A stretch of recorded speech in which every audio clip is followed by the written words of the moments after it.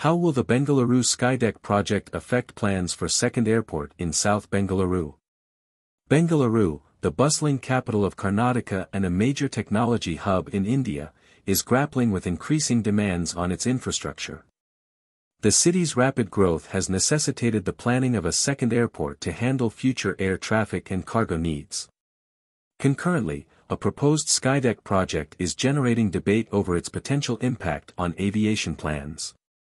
This video delves into the chronology, technical details, and strategic considerations surrounding these developments, providing a comprehensive analysis of the situation.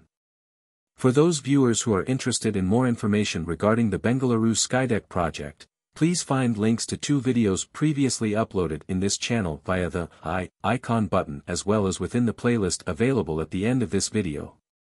Details for this video has been gathered from news reports of July 19, 2024, July 10, 2024 and June 26, 2024. Hi friend. Welcome back to SciTech Buzz 1 channel. We wish to sincerely thank all the new subscribers of this channel. Background and current developments. Skydeck project. Karnataka Deputy Chief Minister D.K. Shivakumar had announced plans to build a 250-meter-tall Skydeck in Bengaluru. This ambitious project aims to enhance the city's tourism appeal by providing a panoramic view of the surroundings. The proposed location for the Skydeck is a 25-acre vacant plot in Hemajepura, southwest Bengaluru. The decision, made during a meeting led by Chief Minister Siddaramaiah, highlights the government's commitment to developing new tourist attractions in the city. The Skydeck's significant height could potentially interfere with aviation operations. An observation deck of this magnitude imposes airfield height restrictions, affecting areas within a 20-kilometer radius. This radius includes key regions in south and southwest Bengaluru, such as Electronic City, Jigani, and Bannerghatta Road. Authorities are considering 3 potential sites for the Skydeck: Hemajepura, the Jnanabharathi campus, and Kempegowda. Hemajepura. This site is managed by NICE and has received approval from state cabinet members due to its strategic location. It offers a scenic view of Turahalli Forest and is conveniently located near NICE Road, with the Thalagattapura metro station approximately 5 kilometers away. Jnanabharathi campus, spanning 1,201 acres, this location was rejected because the presence of a tall structure might distract from the academic environment of the campus. Kempegowda, although this site has a new helipad built for Prime Minister Narendra Modi's visit in mid-2022, it was deemed too congested and had limited access, making it unsuitable for the Skydeck project. Second airport plans. The necessity for a second airport in Bengaluru stems from the growing demands on Kempegowda International Airport, KIA.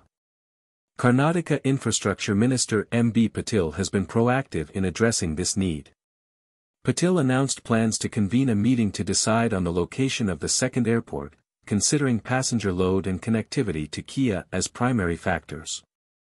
The exclusivity clause with Bangalore International Airport Limited, BAL, which prevents the establishment of another airport within a 150-kilometer radius, expires in 2032.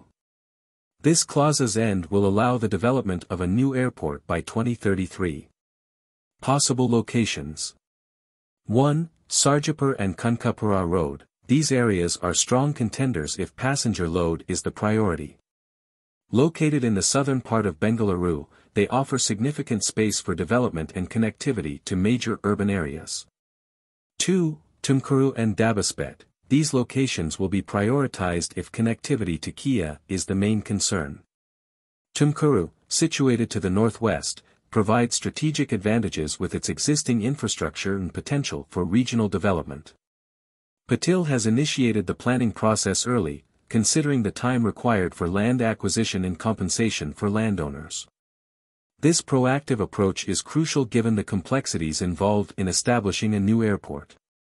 The government also needs to assess whether the exclusivity clause with BAL applies to Tamil Nadu's decision to build an airport in Hosur.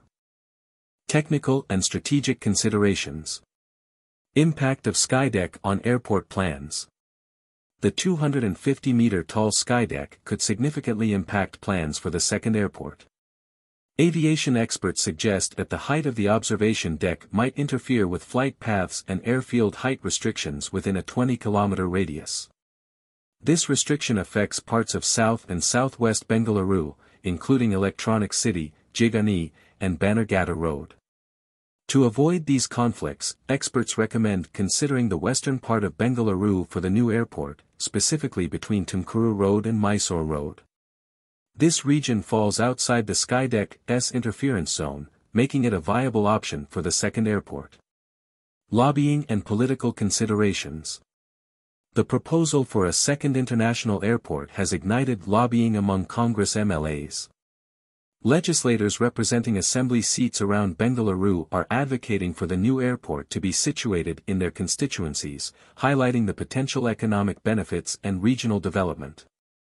Home Minister G. Parmeshwar, representing Kortagera in Tumkuru, Parmeshwar advocates for Sira in the district or areas between Pavagda and Chitradurga, proposing an allocation of 8,000 acres for the project.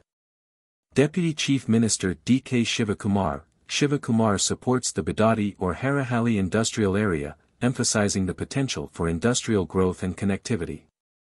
Magadi MLA H. C. Balakrishna proposes Magadi, solar, or Dabaspet, highlighting the economic benefits and regional development an airport could bring.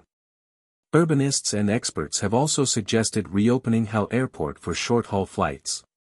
They recommend considering locations between Bengaluru and Mysore, such as Bidadi, for the new airport due to its strategic advantages and potential for interstate collaboration. Historical context and future projections. Kempegowda International Airport, Kia. Kia, established under a 25-year exclusivity agreement with BAL, has become the third busiest airport in India. It handled over 4 lakh tons of cargo and 3.7 crore passengers last year. The exclusivity clause with BAL, which prevents the establishment of another airport within a 150-kilometer radius, expires in 2032. This clause's end necessitates the planning for a second airport to accommodate future growth. Industry recommendations. The Bangalore Chamber of Industry and Commerce, BCIC, first recommended a new airport in 2020, anticipating that Kia would reach maximum capacity by 2030. They emphasized that a second airport would enhance affordability, competitiveness, and connectivity. It would also promote inclusive development in Bengaluru's rapidly expanding southern and southwest districts, especially along the Bengaluru-Mysore route. Feasibility and planning. Feasibility study. Karnataka Infrastructure Development Minister M.B. Patil has directed the preparation of a feasibility study for the second airport. This study will evaluate potential locations, considering factors such as land availability, connectivity, and future growth potential. The allocation of traffic between Kia and the proposed second airport is a critical aspect of the feasibility study. This involves determining the viability of nearby airports and ensuring that the new airport has sufficient acreage for current operations and future expansion. Conclusion. The development of a second airport in Bengaluru is a complex and multifaceted process, influenced by technical, political, and strategic considerations. The proposed Skydeck project adds another layer of complexity, potentially limiting the location options for the new airport. However, with proactive planning and thorough feasibility studies, Bengaluru can develop a second airport that meets its growing demands and ensures sustainable growth for the future. The state government, in consultation with industry experts and stakeholders, must carefully navigate these challenges to achieve an optimal outcome for the city's infrastructure development. The careful consideration of various factors, from technical details to political lobbying, will be crucial in successfully establishing a second airport in Bengaluru. Stay tuned for further developments on these projects. Do let us know your thoughts on the subject in the comments section. Please share this video amongst your family members, friends, and in your social media network. Don't forget to subscribe to SciTech Buzz 1 channel. Thank you.